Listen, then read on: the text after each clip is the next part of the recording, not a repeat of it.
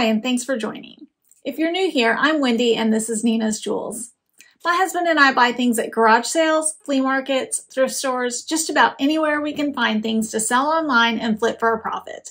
If that's content you're interested in, you're in the right place. Today's video is going to be what sold for April 23rd through 29th. Let's get started. The first thing we sold was a pair of Levi's 569 men's jean shorts. We put in the keywords that they were dad jorts. So actually this week I really want to talk about the importance of keywords.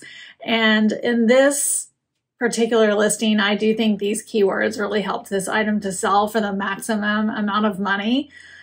We used the keyword dad and the keyword jorts, which I think helped this item sell, and it sold for a full asking price of $29.99. We had gotten this pair of jean shorts or jorts at the Goodwill bins. We paid $1.18 for them, and we got positive feedback on them. Next up was an item that sold way faster than I thought it would. We almost certainly underpriced this item. I researched it, but could not find another one just like it.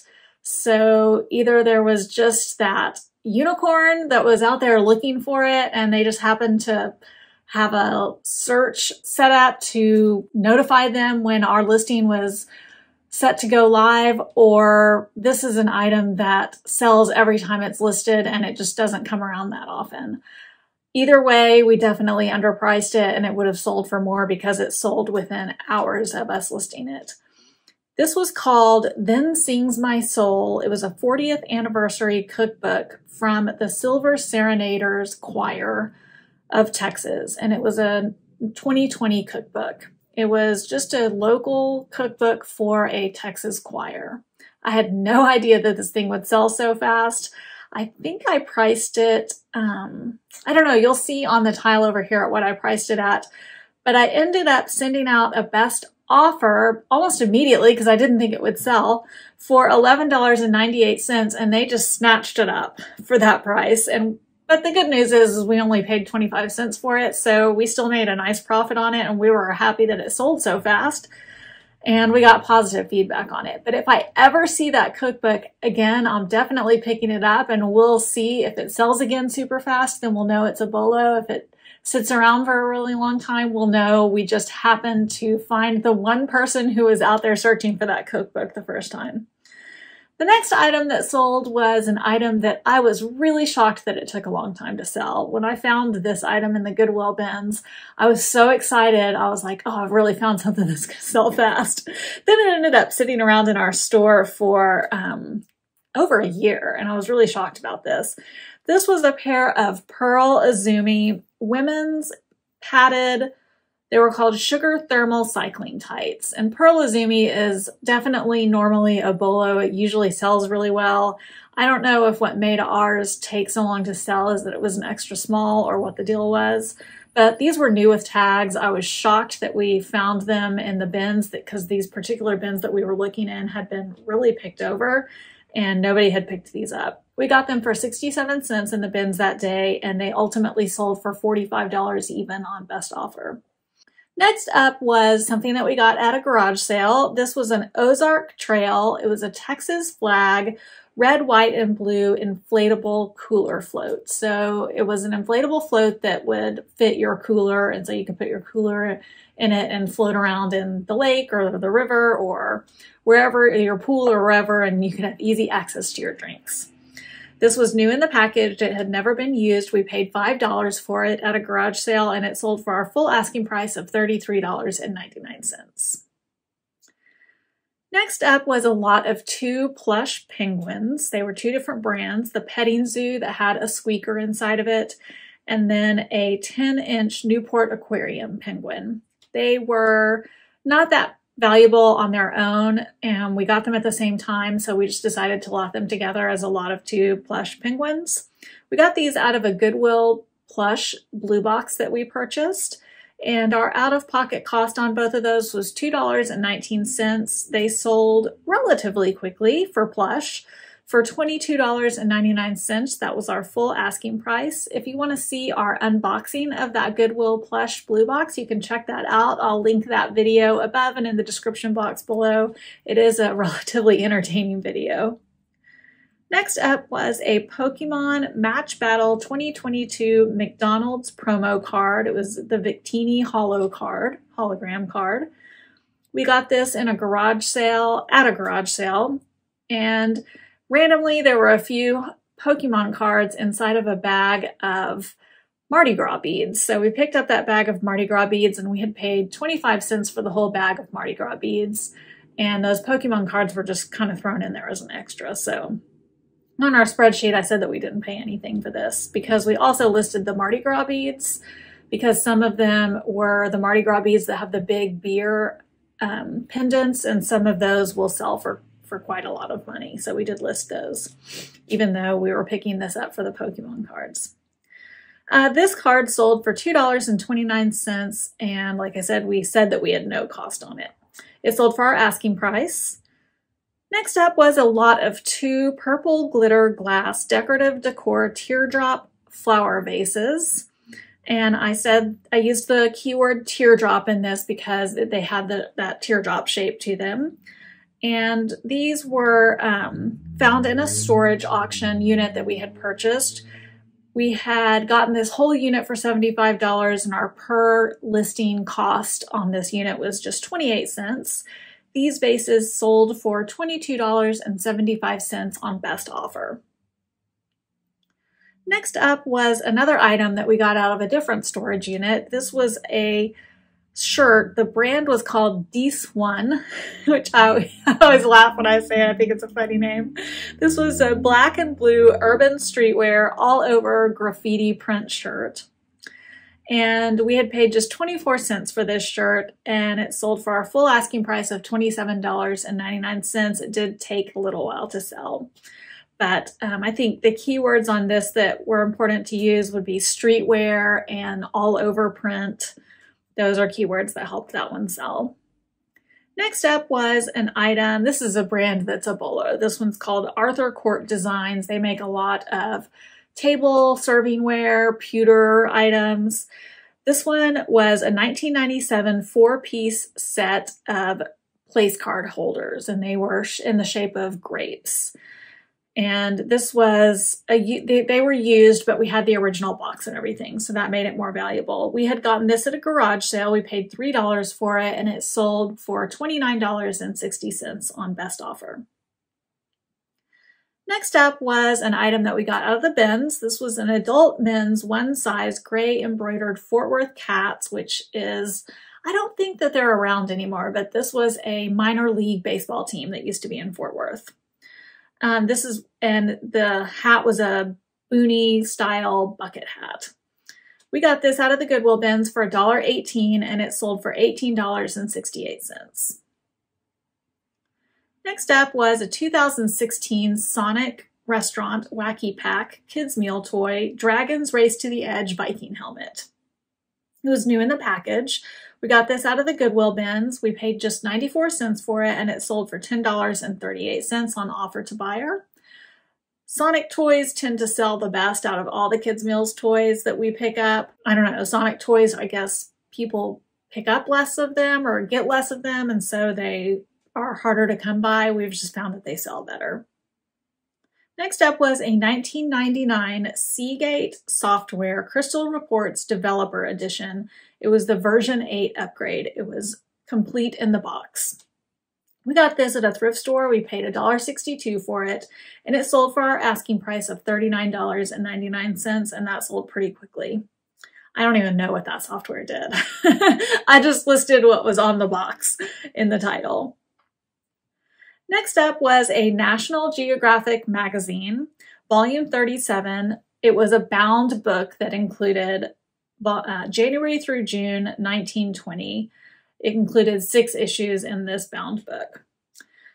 We got this from a family member who gifted it to us to sell, so we had no cost associated with it. And this book sold for $28.49, which was our full asking price, but we were running a sale on books in April.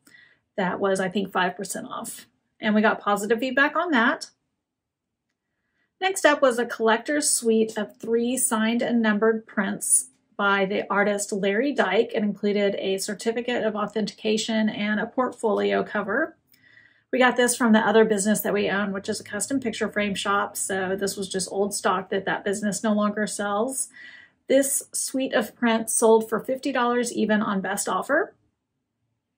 Next up was a really cool wooden vintage Spalding Crobat tennis racket. And we had the storage frame or cage that you use to put around it to keep it from getting damaged. We got this at a garage sale. We paid $7 for it, and it sold for its full asking price of $89.99. And that went to Canada, if I'm remembering right, through the international shipping program. Next up was a 4-inch blue Chelsea Football Club, or if you're an American, soccer. That was a bath time vinyl rubber ducky. And when I was researching this, I could not find another one listed in the States at all that was a Chelsea Football Club, but I found lots of them listed overseas, but this one was hard to come by if you lived in the States. So I put hard to find on that because it is hard to find if you are in the US. So I listed it high at $16.99, and that's what it sold for. It sold for our asking price, and we had gotten that out of a thrift store toy bag for just 22 cents. So good profit on that one. Next up was a pair of Girls Athletic Works Dryworks large gray and pink lined running shorts. These were my daughter's, so they were probably a hand-me-down. I don't remember what our cost was if we did purchase them. They sold for $10.99, which was our full asking price. We did have these in our store for a very long time. Next up was a brand new sealed cassette tape of Enya Paint the Sky with Stars, Best of Enya. We got that at a thrift store. We paid 13 cents for it, and it sold on offer to buyer for $16.98. We got a lot of lowball offers on that, but I stuck to my guns on that, and it did eventually sell for something, close to our asking price that we were willing to accept. We got a lot of offers like below $10 that I wasn't willing to accept because that was new in the package. Next up was a Mexico folk art 2.5-inch ivory concrete sleeping man siesta sombrero figurine or statue. So lots of keywords in that one. We got this out of a storage auction. We paid just 28 cents for it, and this one sold for $16.99. We did have a pair of these also that sold earlier, and after those sold very, very quickly, when I listed this one, I did list it for a little bit higher, and this one did sell for higher than the other two. So learned my lesson on those other two selling very, very quickly, and I did price this one a little bit higher. Next up was a New Testament King James Version green pocket Bible. This one we got at a thrift store. We paid just 35 cents for it, and it sold for $9.49, which was our full asking price minus our promotion. These little pocket Bibles, if you see them, some of them can sell pretty well.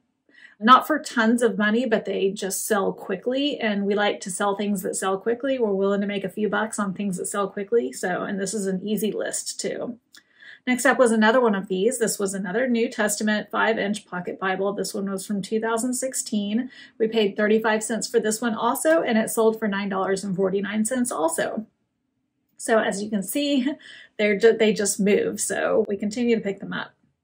Next up, here's another good keyword to use, the word Y2K. This was a Y2K Nordstrom house brand called S&D, women's white vinyl mod style raincoat. So mod is another good keyword to use because that's the style that it is. And then it had black embroidery on it. It was a really cute raincoat. We got this at the Hoarder estate sale where there was just thousands and thousands of pieces of clothes in this house. We paid $8 for this raincoat, and it sold for $79.98 on offer to buyer. We got positive feedback on that.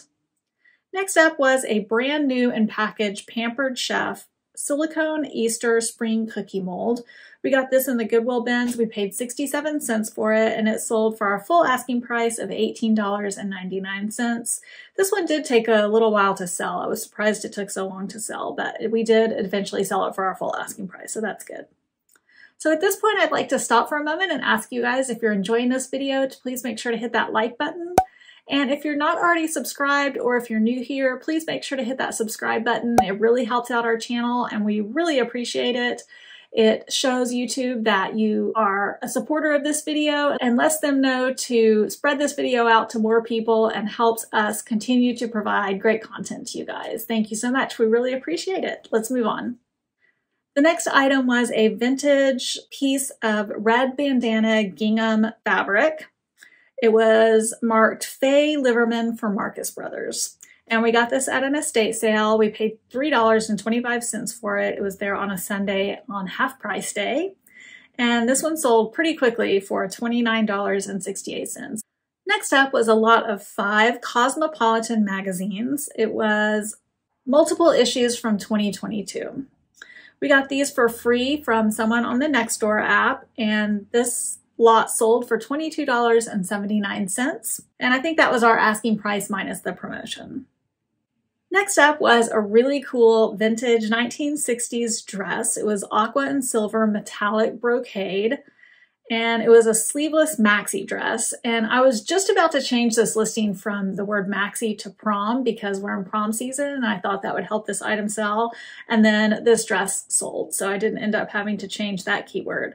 But we had gotten this at a garage sale where we got a lot of vintage clothes.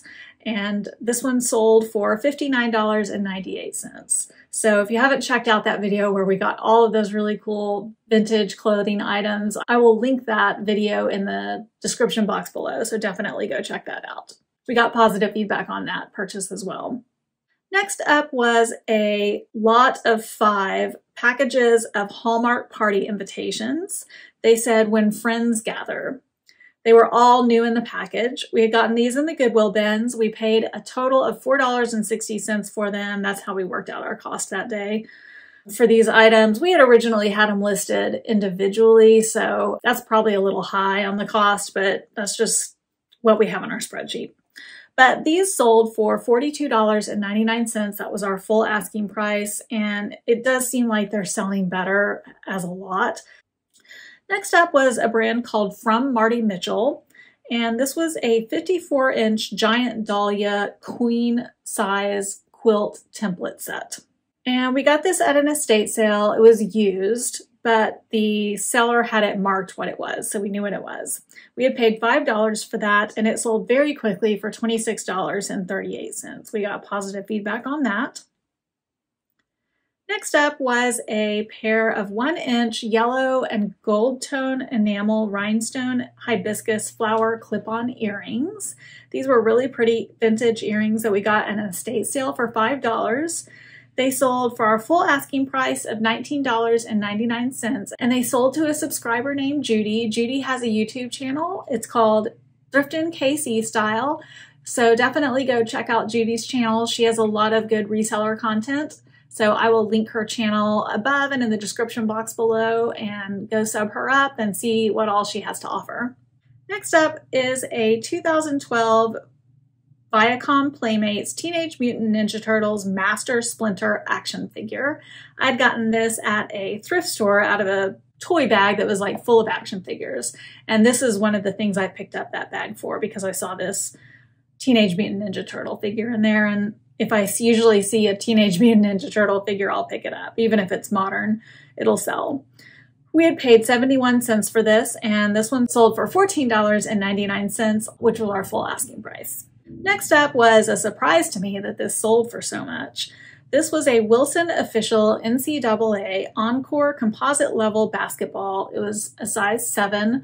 It did have the initials of the previous owner written on the ball, so you'll see that we included that right in the title. If we have room to include a flaw or a defect or some important information about the listing in the title, we always try to do that because you cannot count on a buyer to always go into the listing and read it. So we try to include as much information in the title as we possibly can. We had gotten this out of a storage auction. We paid just 28 cents for it, and so I was really shocked that we were able to list this for $49.99, and it sold for our full asking price.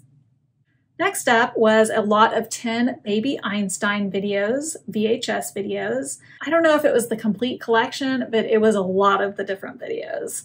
and we tested all of them and they worked. We got all of these at a thrift store. Our out-of-pocket cost on these was just $1.49, and they sold very quickly, like within a day or two, for $47.68 on offer to buyer. Baby Einstein anything is a Bolo. Anytime we've had a Baby Einstein figure, a Baby Einstein VHS, anything, those have just flown out of our store, or we've gotten a high price for them. Another thing that is Bolo are the Baby Einstein puppets. Those sell for lots and lots of money too. So be on the lookout for Baby Einstein stuff. There are major collectors of that out there. Next up was a pair of the saltwater sandals. This was the white sweetheart style. I had gotten these when I had purchased a big lot of shoe liquidation sandals and shoes and things like that. Most of them were these saltwater sandals, but I also purchased some other brands. We had paid $9.09 for these sandals, and this pair sold for $42.99, which was our full asking price. Next up was an iron-on military veteran Vietnam remembered patch. We got this at an estate sale in a Ziploc that was full of different patches. We paid just 27 cents for it, and it sold for $9.99, which was our full asking price. Next up was one of the Build-A-Bear workshop outfits. If you saw in a recent video where we went to a garage sale and it was called like we found a treasure chest or something like that, I will link it in the description box below, but we found just a bin, like a huge plastic tub full of Build-A-Bear clothes, and that thing was extremely full of value. This was the first thing that sold. This was a Build-A-Bear workshop 5-piece red flannel plaid sleepwear outfit. It included a robe, a set of pajamas, and slippers. And we had gotten that at that garage sale for just $1. We had broken down our cost on almost everything from that bin at $1. And this outfit sold for $27 on best offer. We got positive feedback on that. Next up was a Heath pre-algebra textbook from 1986. I had gotten this at an estate sale for $2. I comped it at the estate sale and found that it was worth picking up, and it sold for $23.18 on offer to buyer. Next up was a vintage 1990s Hard Rock Cafe Tokyo extra large cropped t-shirt. It was a single stitch t-shirt. It did have some staining on it, so you'll see I included the word read in the title. And I also included the word single stitch in the title. That was an important keyword to include in the title, to know that it was like a real vintage t-shirt that was single stitch. People like to know if it's single stitch. We got this at a garage sale for $5, and it sold for our full asking price of $24.99. It did take a little while to sell. Next up was a Build-A-Bear workshop, another one of these 3-piece felt Easter egg costume outfit that included the hat and the frog accessory. This sold for $21.58 on offer to buyer, and we had paid just $1 for that. And next up was another one of the Build-A-Bear outfits. This one was a 4-piece glow-in-the-dark pajama set, and it included slippers. And we've actually sold these shorts before, and I just listed them as shorts. I had no idea they glowed in the dark. And I don't know what made me realize this glowed in the dark, except for I think maybe I saw the kind of glow-in-the-dark part of the fabric on the shirt and realized it. And then I probably undersold those shorts last time because I didn't realize. This sold for our full asking price of $24.99, and we had paid just $1. Next up was one of the items we got from that vintage clothing garage sale. This was probably my favorite clothing item that we got, or I don't know, I had so many. I liked this one a lot though. This was a 1970s PBJ brown floral boho. It was an acetate and nylon peasant dress. It was so cool looking. We paid $5 for this, and it sold for $30 on best offer. Next up was an item we found in the Goodwill bins that was new in the package. It was an Ertl Theodore tugboat die-cast Carla cool cabin cruiser boat. And it was new in the package, like I mentioned. We got this for $1.18, and it sold for $11.98 on offer to buyer. Next up was a vinyl record. This one was Greatest Hits by the Bellamy Brothers.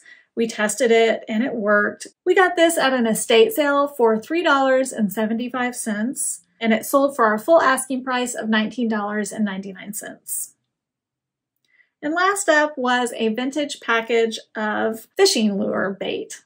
This one was called Berkeley Power Bait Power Craw Blue Fishing Lures. They were new, unopened in the package, so I listed them as new old stock, new. We got these at an estate sale. They were inside of a fishing tackle box, and we purchased the tackle box just because it had a bunch of unopened packages of fishing bait in it. We paid 36 cents for it, and it sold for $19.99. And last but not least, I'll go over all of the collectible cards that sold from my husband's personal collection. This particular week, we did not sell any low-value cards, meaning cards valued at $10 or under. But we did have a really good week for high-value cards, meaning cards valued at $10 or over. This week we sold 3 high-value cards. The first one was a Magic the Gathering Unlimited card. It was called Sinkhole. That one sold for $21.18 on best offer. We got positive feedback on that. Next up was another Magic the Gathering Unlimited card. That one was called Demonic Tutor. We've actually sold several of these in the past. This one sold for $111.38 on auction. We got positive feedback on that. And next up was another Magic the Gathering Unlimited card called Shivan Dragon. And that one sold for $297 on auction, and we got positive feedback on that. So let's go over all the totals. This week we sold a total of 44 items for an average sale price of $36.47.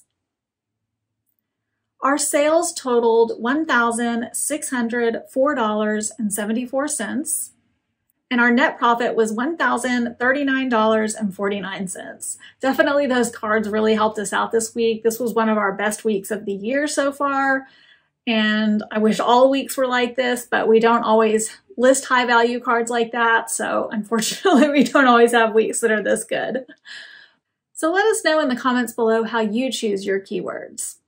When I'm making a listing, I usually go into drafts and start typing up a basic description of the listing. So we'll use the dad shorts, for example, the jean shorts, the first item from my listing. I would go in and type in the brand name, which was Levi's, and the style name, which was $5.69. I would always include that they're men's. I know some people don't actually include that because they feel like eBay is automatically populating that in the item, but I feel like people are looking for that, and when I'm searching for something, I feel like eBay sometimes shows you both things, and I find it confusing if it doesn't say that in the title, so I always include that. I always put the size in the title and the color. If I'm doing jeans, I always try to put the type of wash it is. Like these were medium wash, so I would include that. In this one, I would want it to say jean shorts, obviously. These were in excellent use condition, so I would probably want to have EUC in the title. And at that point then, I would, see how many characters I have left and kind of see what I have to work with. So then at that point, I would probably go into eBay and type in, Levi's $5.69 men's jean shorts and see how other sellers are marketing their item in their title, what keywords they're using. And maybe I find out that a lot of sellers are using the word jorts or dad shorts or something like that. And so I decide, okay, that's something that is helping items sell. So I use those keywords in my title.